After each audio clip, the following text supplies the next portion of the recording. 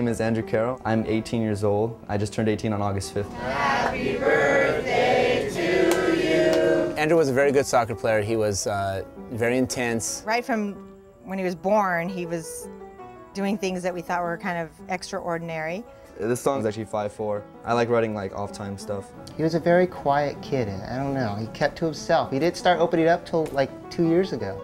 That's probably when I first got into libertarianism, because before it was just a bunch of ideas in my head. There wasn't a name for it until I discovered the flag of libertarianism. Andrew is very intelligent, obviously, but he also is kind of, I would say, not streetwise.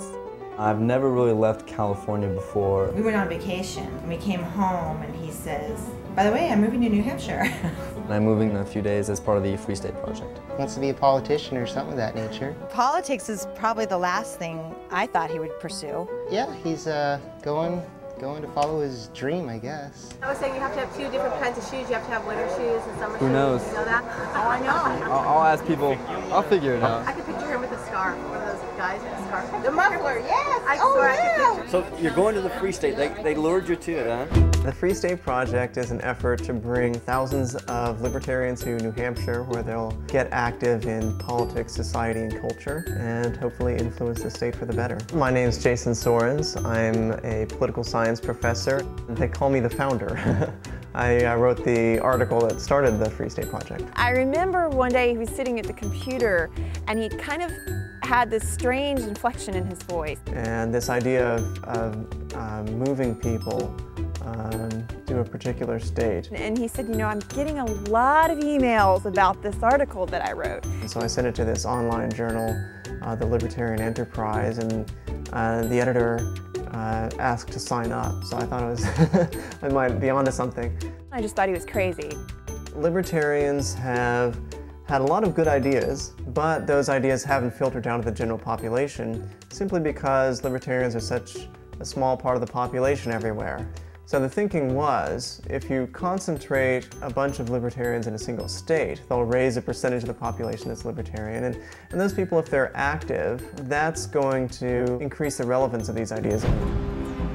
My name is Matt Simon. I was born in Parkersburg, West Virginia. All right, this is for all the freaks in the crowd.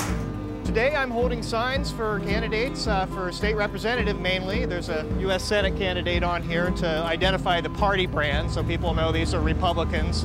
I may be helping Democrats this weekend, in fact I am, but kind of bounce back and forth based on how they are on the issues and certainly on the issues that are important to me. I've been in New Hampshire for almost 3 years now and enjoying it to the fullest, I have to tell you.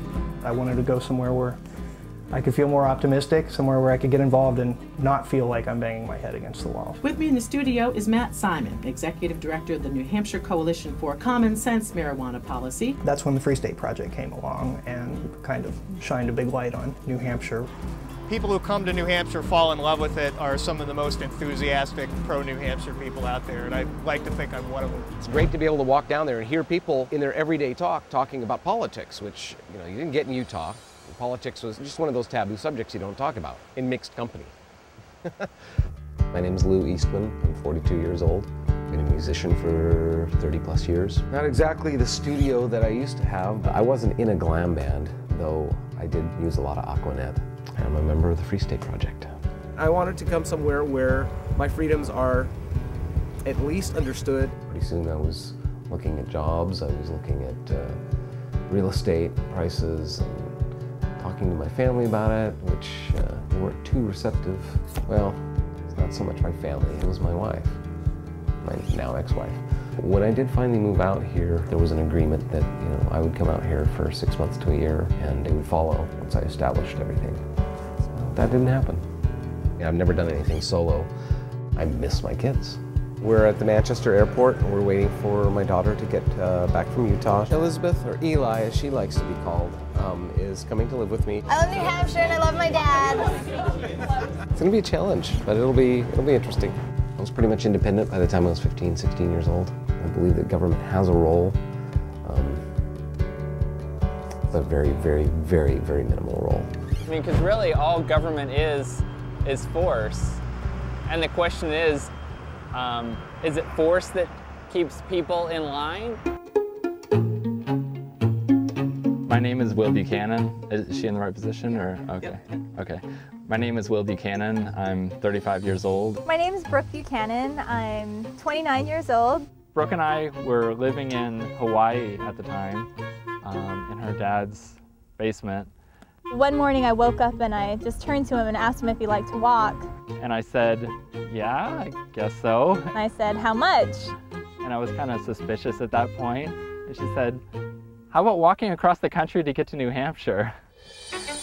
And immediately I just loved the idea. I attached right onto it, and we started planning from there to walk from the West Coast to New Hampshire as part of the Free State Project. I walked about 22.4 miles today. 22 miles today. Hopefully 23.5 miles today. Feel relatively good considering. I guess he could come across as crazy because not many people act according to their core beliefs. Figure out what's important for you in your life, what you really want to accomplish, and go for it. That's what really hooked me, was that these people are serious, These people aren't just talking, they're actually gonna do something. They're unalienable rights that people are born with, that are natural to being a person.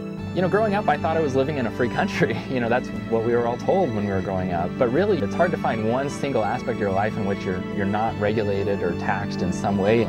We're losing a lot of what made this country what it is, and we need to get back to that. It's just such a great opportunity to really go out there and do something that I feel is just so incredibly important. What I'd like to see is simply a freer society. I think they think we're dreamers, but I think when changes are made, they're made by dreamers.